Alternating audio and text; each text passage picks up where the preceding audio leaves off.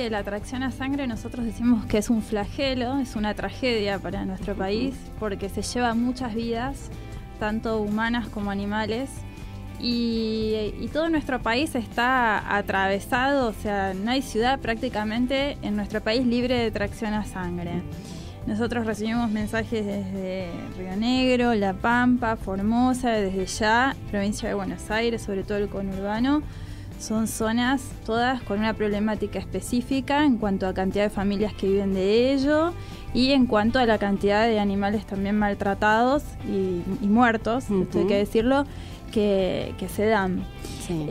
A raíz de todo esto, hace unos años empezaron a surgir ONGs que se dedican al rescate justamente de los animales, pero bueno, los esfuerzos que hacen son increíbles, pero no dan abasto, está prácticamente cada ONG saturada de animales, sí. Es muy difícil y la realidad viene aparejada de una gran, digamos, marginalidad social que digamos, durante décadas este tema no se abordó, el de las personas que viven de los residuos sólidos urbanos, no se pudo abordar con una política seria. Sí.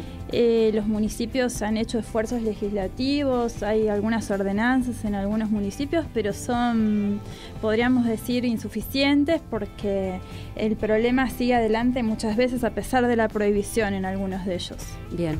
Eliana, vos sabés que en muchas ocasiones yo misma detuve a carreros que iban por la calle con sus caballos, en cierta medida a tratar de concientizar, y ellos te dicen, es mi herramienta de trabajo.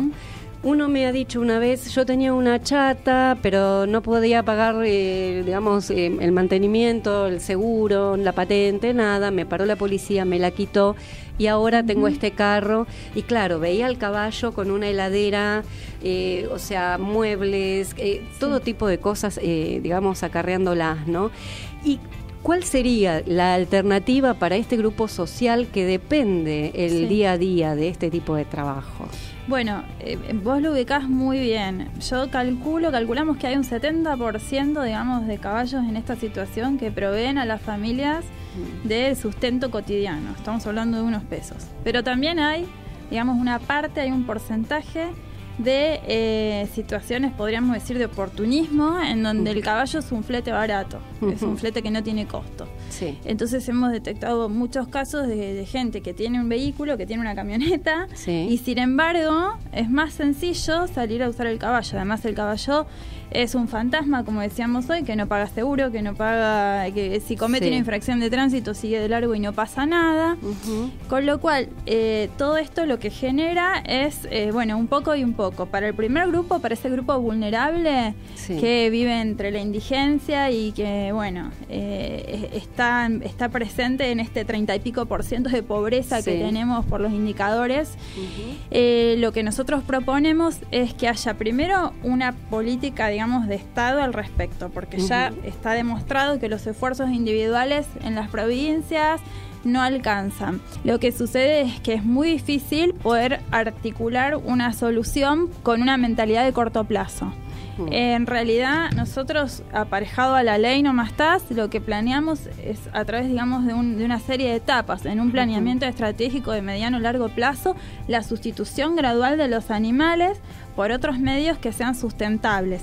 Bien. Cuando digo sustentables, significa que haya una sustitución por algún tipo de vehículo, pero que venga aparejada esa sustitución de una capacitación para las personas, porque hoy por hoy quienes manipulan los residuos no están en absoluto en conocimiento de nada y se enferman y se mueren. Así es. Y además de la capacitación es muy importante poder trabajar en formar cooperativas de trabajo, porque también esto, digamos, es lo que nosotros hemos venido investigando en toda esta última etapa.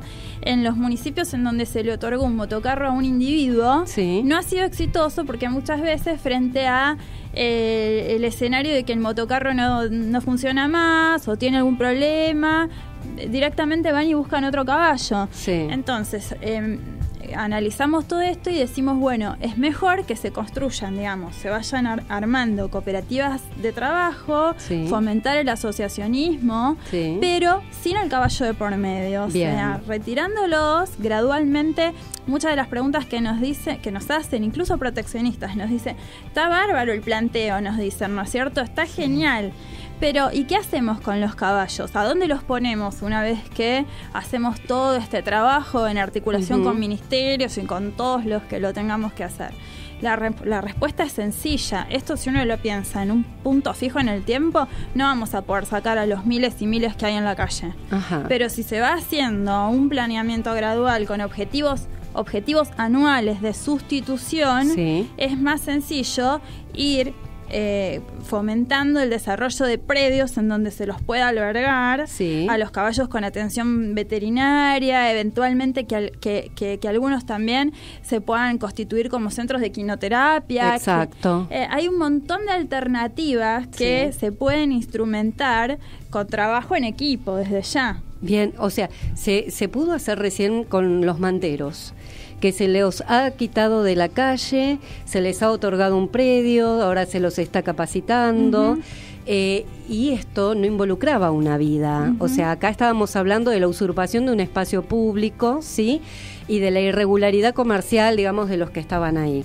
Pero en este caso hay una mayor gravedad, porque tenemos involucrado a un animal que es un ser sintiente, por más que para la justicia aún no lo sea. Pero esto podría también, digamos, llevarse a que, bueno, nos ocupamos de liberar las veredas, ocupémonos también de liberar a los animales, sí, ¿no? Sí. Hay toda una corriente que sigue, podríamos decir, la escuela de la regulación. Claro. ¿Viste, Claudia, como en las carreras de galgos decían, bueno, no, ¿por qué nos prohíben? ¿Por qué no lo regulamos? Claro. Con mayores controles. Bueno, esto también se probó y esto también es ineficiente. Contanos, Eliana, ¿cuál es la situación legal hoy de este proyecto de ley que vos estás llevando adelante? Bueno, nosotros utilizamos, podríamos decir, 1 año y medio solamente en investigación y en la construcción de lo que sería los consensos entre las ONGs, entre los diversos actores que intervienen en esta problemática, y el resultado de eso es el proyecto de ley, finalmente, ¿no? Bien. Nosotros estuvimos el año pasado hablando con varios legisladores, caminamos los despachos, tanto en la provincia de Buenos Aires como en el Congreso de la Nación, y bueno, finalmente nosotros vamos a estar presentando el proyecto en marzo, ya queda muy poco, aprovechamos las vacaciones también para poder juntar más firmas en la petición que tenemos, que es en el Change, ahora después les voy a comentar cuál es, sí. Y además porque estamos muy alertados, porque se sancionó la ley de emergencia social, la cual, entre líneas, busca otorgarles mayores subsidios y beneficios al sector carrero. Volvemos a esto de regular la explotación, claro, ¿no? Sin que medie la sustitución. Entonces nos parece bárbaro que a las organizaciones sociales se le otorguen todos los beneficios que se le quieran otorgar, pero que medie la sustitución. Entonces lo que nosotros vamos a pedir es que nuestra ley, no más TAS, sea absolutamente complementaria de esta ley de emergencia social, para que se pueda llevar adelante un programa amplio, digamos, de sustitución, y fundamentalmente la posterior prohibición, porque si hay sustitución sin prohibición tampoco va a funcionar.